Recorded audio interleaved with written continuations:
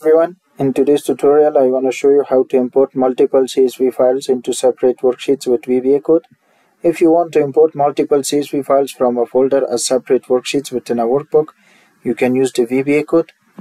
Hold down the Alt F11 keys and it opens the Microsoft Visual Basic for Applications window. Click the Insert tab and select Module and paste the following VBA code into the module window. Press F5 key to execute this code and a window will be popped out.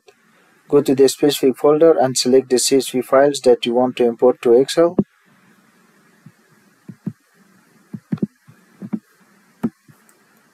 And then click the OK button.